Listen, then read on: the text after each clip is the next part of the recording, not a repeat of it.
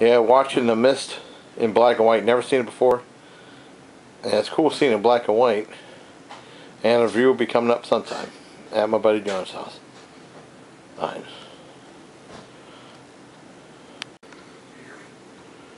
Yeah, it's really cool so far. I like it so far. And it's totally, I mean, I've never seen it before, and it's really neat seeing it in black and white. You know what I mean? Can you hear me? Awesome. And we're about to watch Cabin in the Woods. I've never seen it before. So I guess there'll be a double feature film review of The Mist in black and white and Cabin in the Woods. My buddy John's place. Awesome.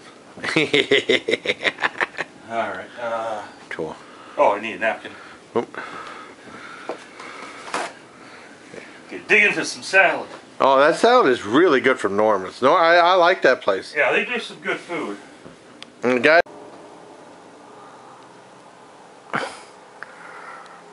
But that won't last. Hey, my legion, how y'all doing today?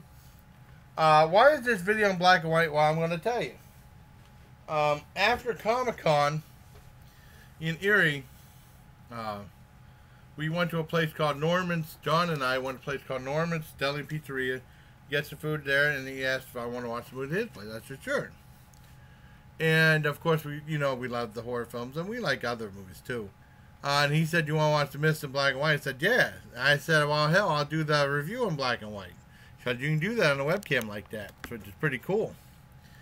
And I'd never seen The Mist before, believe it or not. I remember buying it on DVD, and we got so far behind on DVDs, my dad and my dad passed away without never seeing it, which is a shame. But I know he was a big fan of Andre Braugher, even though he didn't care for Brooklyn 911. You know, he's on that, but he liked him in like shows like Hack or Thief. And he won an Emmy in Thief, but Thief only lasted one season on FX before they canceled it, and that was really good. Linda Hamilton was in there, and they had Wayne Brady playing like a psycho, which surprised the hell out of me. Psycho bad guy, he was really good at it. And I was like shocked. He's the guy who hosts Price is Right. I mean, not Price is Right, Let's Make a Deal at 3 o'clock on CBS in the afternoons. Well, anyways, they had director Frank Darabont talking about that, and he said that he always wanted it to be in black and white, and like studios were against it, and like he said nowadays you can do it like that on DVD and stuff like that, and he said it's like a throwback to like the Stephen King said the same, throwback to like Burt Gordon films, maybe some of like the Ray Harryhausen stuff, and like Burt I. Gordon did stuff like Empire of the Ants and Who Are the Gods. And what The Mist is about is like a whole bunch of occurrences happen at the very beginning, and these people go to this, there's like some bizarre stuff happening. And people go to the grocery store. And the guy said this guy gets attacked in the mist. And then it's like the town is completely frozen, kind of, by this mist, stuck in this grocery store. And what's on the outside, and the outside turns to be monsters and stuff. And it's a very entertaining, very riveting thing. I never seen the movie before. I think black and white, I've seen it the first time in black and white, maybe gives it a different quality to it.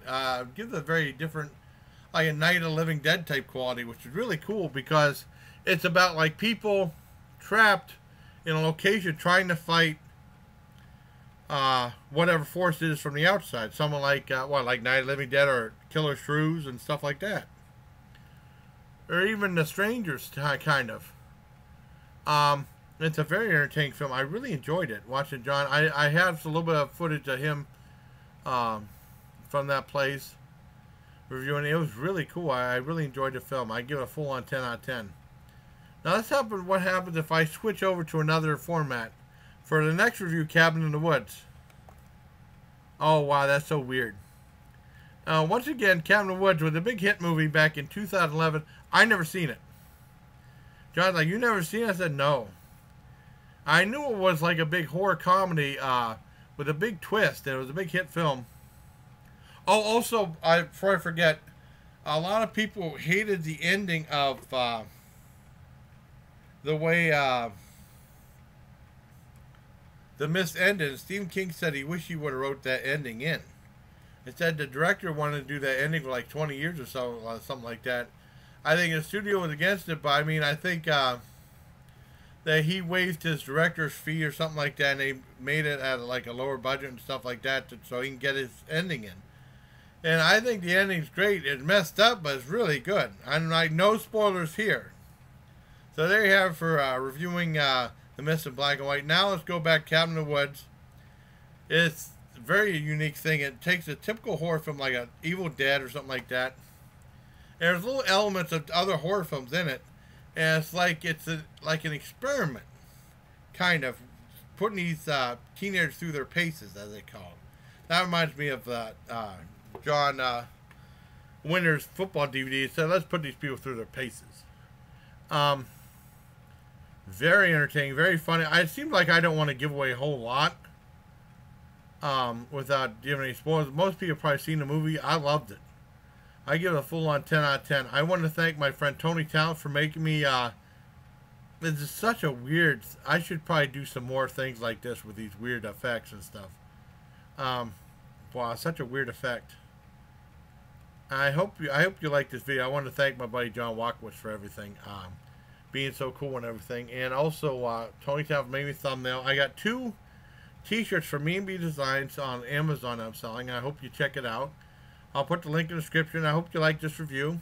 And as always, everybody, please see what happens if I do this. Take care of my Legion.